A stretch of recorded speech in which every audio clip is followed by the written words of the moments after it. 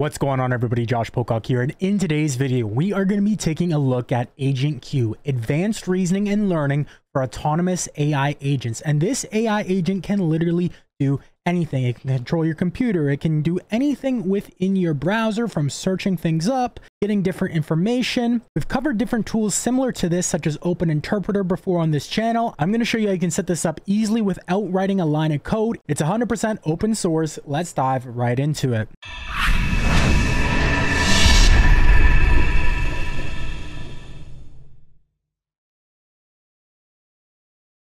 All right, guys, so here is the link to the GitHub repo for Agent Q. All the links that I cover will be in the description down below. Now, the creators of Agent Q is this company called MultiOn, and you'll see the blog post right here introducing Agent Q, research breakthrough for the next generation of AI agents with planning and self-healing capabilities. So in recent years, the capabilities of LLMs have transformed natural language processing and understanding, achieving remarkable milestones. Despite these advancements, LLMs have significant challenges in interactive environments, especially in tasks requiring multi-step reasoning like web navigation. Current training methodologies relying on static language datasets fall short in equipping these models for dynamic real-world interactions. Enter Agent Q, a major milestone for agents combining search, self-critique, and reinforcement learning to state-of-the-art autonomous web agents that can plan and self-heal. Our breakthrough method addresses the limitations of previous LLM techniques by introducing a novel framework for learning and reasoning for autonomous web navigation. All right, so Agent Q innovates basically on this research paper that I'll briefly touch on in just a second by combining guided Monte Carlo tree search, MCTS, and AI self-critique with iterative fine-tuning, leveraging reinforcement learning for human feedback, RLFH methods like direct preference optimization, DPO algorithm. This method enables LLM agents to learn from both successful and unsuccessful trajectories, enhancing the generalization capabilities in multi-step reasoning tasks. So key components of Agent Q: guided search with MCTS, AI self-critique, and DPO direct preference optimization. Now, real-world validation. So in real-world experiments on OpenTable, MultiOn's agents drastically improved the zero-shot performance of Llama 3 model from 18.6% success rate to 81.7%, a 340% jump after just 1 day of autonomous data collection, and further to 95.4% with online search. These results highlight our method's efficiency and ability for autonomous web agent improvement. And then it links to the full paper here. All right, so this is the actual research paper that you can go ahead and check out. I'll leave it in the description down below. Agent Q, advanced reasoning and learning for autonomous AI agents. It goes in depth based on, their research and their new framework.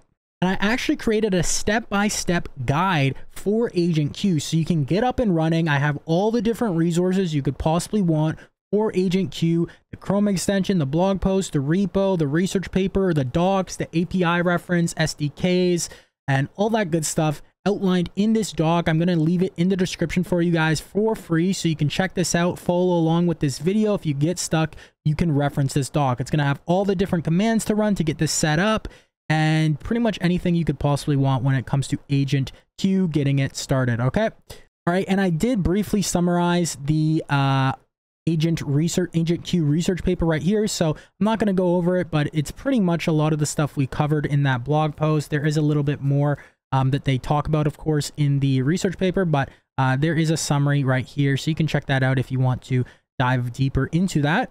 Now, to get started with Agent Q, there's really two main ways you can use this. Now, the first way is through the command line, and I'm going to show you how you can set that up in just a second. The second way is through the Chrome extension. So you can use it either way or both ways. The Chrome extension is really cool too, especially if you don't want to do any sort of commanding or whatever the case may be. All right, so this is the link to the Chrome extension. You can go here, download the Chrome extension for free, and then you're just going to have to create a MultiOn account for free. You can come up here to the Chrome extension. You'll see there's different options: API enabled, MultiOn home screen, show assistant, there's settings and configure here. Now, once you're at the actual MultiOn home screen here, you can write a command. So there's really two ways to do this. You can go through auto or step-by-step. And they give you some different options here, like book a meeting, order me a burger on DoorDash, whatever the case may be. So if I just do search Josh Pocock on YouTube and then click do it, you can see we get a little chat right here, little chat GUI pop up, and it's already at YouTube. It's just loading right now. And boom, we just searched up Josh Pocock on YouTube. If you're not subscribed, make sure to subscribe. And it actually clicked on my YouTube channel already. So you can see here in the chat, we're literally talking to it, and it said, I'm navigating to YouTube to search for Josh Pocock. I clicked on the channel link, and now the search has been completed. You can give it a rating. You can actually have different prompts that suggest like subscribe to the channel. You can even click voice right here. So let me just move my head a bit, but you can see here there's voice, there's next step, like there's so much you can do. Start over, send, play. Really, really cool Chrome extension. And you probably notice I haven't even entered like an API key yet. So it's not even using your OpenAI API key or your Claude. It's literally just using the free Chrome extension. All right, you could also click personalize here, turn on voice. Like this is the future when it comes to browsing the web. You're never going to be in the future in like a year or 2 years from now. You're never going to be going manually clicking on different things. I mean, you may do that a bit, but most of the time you're going to be using your AI assistant, your AI agent. So I think this is a huge stepping stone in the right direction. And like I mentioned, we've covered other tools like Open Interpreter. There's other ones too that I will continue covering on this channel, so stay tuned for that. And this one's really cool though, and I'm definitely going to dive into it a lot deeper because they even have an API reference right here where you can have autonomous API reference, a browse, retrieve, create session, step session, close session, screenshot, list sessions, and then their documentation. And then they have SDKs for Node.js, Python. So if you're a developer and you want to add something like this into your app, you can definitely explore and build some cool things with this. Now let's go ahead and get it set up in our actual command terminal. So you can go ahead and there it does have the instructions right here in the GitHub, but now there are a few different little things that it is missing. And I'll just fill in the blanks for you. I actually have it all outlined in this document right here. So the prerequisites, of course, that you're going to need before we even get into the installation process is Git, Python, and Poetry. All right, so you can go to Poetry here, and you can literally just run pip x install Poetry if you don't already have it, Poetry installed. And then you're going to need an OpenAI API key, or I'm going to also show you how you can use, Together AI, Grok. You could use Ollama. You can really use any single model with this, which is really, really powerful. So you can use closed source models or open source models. So first things first, you're going to git clone the repo here. So you're going to open up your command terminal. I would recommend running it as an administrator. And then you're going to git clone the repo into your desired location. I'm not going to do that because I already did it. All right, once you do that, you're going to cd into agent Q. So you're going to run this command to change directory into agent Q. So once you cd into agent Q, then you're going to run pip x install Poetry. So that's actually if you didn't already install Poetry, like I said.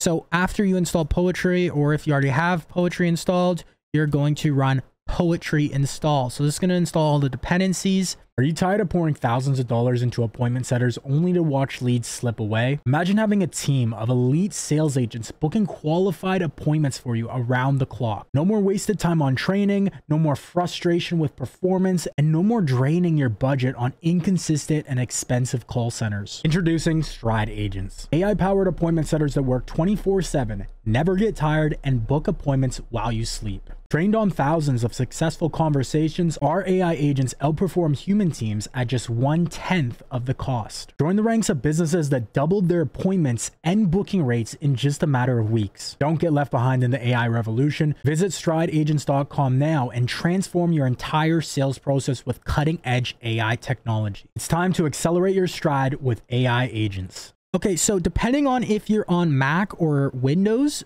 you're going to want to set your OpenAI environment variable. So if you don't have this set already, all right, if you've been doing different things with tools like this, then you probably already have your API key set. But if you don't, for Mac and Linux, you're going to run export OpenAI API key and then equals your OpenAI API key. And then for Windows, it's set x OpenAI key space and then your OpenAI API key. And this is going to be the same thing for if you're using Grok or Together AI, which I'll show you in just a second. You're going to make sure you're wanting to set that environment variable in your operating system. Okay, once you have all that set up, you're going to start Chrome in dev mode. Okay, so there's a couple ways to do this. For Mac, you're going to run this command right here. I'm not on a Mac, so yeah. And then for Linux, you're going to run this command. And then for Windows, they say to run this command. For me, that one didn't work. I actually had to add an and in front of it. Okay, so I ran this command. Well, to be actually 100% accurate, I ran this command. Either one should work. This one just basically automatically sets a user profile for you. And what this is basically doing is starting Chrome in developer mode on port 9222. Now, one thing I will say is if you have, for me personally, I had Adobe Premiere open up, which actually uses that port too. So if you are running into any issues, it could be some external application that you have opened and you may just have to close that and rerun it. Okay, once you have Chrome open up, it's going to look something like this, just like normal Chrome. And then you're going to want to run python-u-m space agent q. Okay, so just literally copy and paste this. And once you copy and paste it, it is going to boot up agent q in the command terminal. You'll see current state, agent, current thought, plan, completed tasks, and then you can enter in your task, and we'll do that right now. All right, so my command is search up Josh Pocock on YouTube and click on the second most recent video. Okay, so it's actually doing this in the new tab that we opened up. So it's searching YouTube right here. Okay, so we can see completed task YouTube. Okay, so we can literally see typing in Josh Pocock into the search, and we can see that completed task right here. Next is identifying the list of video results for Josh Pocock on the YouTube search results, focusing on the video timestamps. So I probably would have just clicked on my channel, went to videos, and then looked at the second most recent one, but I mean, we'll see how this works. Identify the second most recent video on Josh Pocock for the search results based on the provided video timestamps. Now, keep in mind that this could technically be right. I should have been more specific in the prompt, and this is something that I just want to reiterate and hammer down is your prompts are key. Be specific in your prompts. Okay. So we got, this is actually, yes, this is the second most recent video. So it did get it correct. It did analyze the timestamps, and that is pretty damn cool. And this is using the OpenAI model. Now I'm going to show you, and as you can see, the final result has been done, and you can literally get creative with this and, you know, go wild. Now I'm going to show you how you can do this with any single model. All right, so first things first, you're going to want to open up the repo into something like Cursor or VS Code, which I have right here. Then you're going to want to go to the folder. This is what you're going to want to go to, base.py, and this is in the directory of agent q and then core and then agent. So if you see here, I'm in agent q and then in core and then in agent, and then you'll see base.py. Now you'll see here, I have this in the guide step by step. If client is OpenAI, it will use OpenAI. And if it's together or whatever you want to use, then it will use the base URL and API key that you set in the code and in the OS environment. So you'll see here in line 26 in the code, it says client and then OpenAI. So if you change this to together, for example, then it will use the together base URL here, as well as the together API key right here. So you're going to need to set this in your environment variables. Now you can do this for Grok, together, Ollama, Claude. You get the point. You're just going to need to change that base URL to whatever you're using. So if I go down to line, I believe 50, 52, and 53, you'll see base URL. So if I wanted to use Grok, I would just change this to the word Grok instead of together. And I would go up here and change this from OpenAI to Grok. And then it's going to use that second one, right? So it has this if client equals OpenAI, it's going to use the regular OpenAI. And then if it equals whatever you write here, whether that's Ollama, together, whatever, Grok, then it's going to use whatever base URL you set here, and then the environment variable token or the environment variable name for the API key that you set here. Okay. Now I also left some additional videos to Open Interpreter. I did 2 videos on Open Interpreter, and I'm going to do more videos on tools like this. If you want me to do more videos on Agent Q or any specific agent that can control your computer, do certain things, let me know in the comments down below. Or if you want me to do a video on any other AI coding tool or whatever the case may be, let me know in the comments down below, guys. Hope you got some value from this video. I just want to cover this AI agent tool. Like I said, I think this is the future. I think this is huge.